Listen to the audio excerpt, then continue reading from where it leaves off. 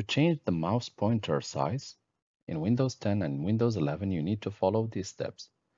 Go to your search tab or search bar and type Control Panel. Click on the Control Panel application to open. Once this window opens up for you, if you have a different view, just click View By and change it back to Category. Click on Hardware and Sound. Under Devices and Printers, click on Mouse, which is the third option on the right.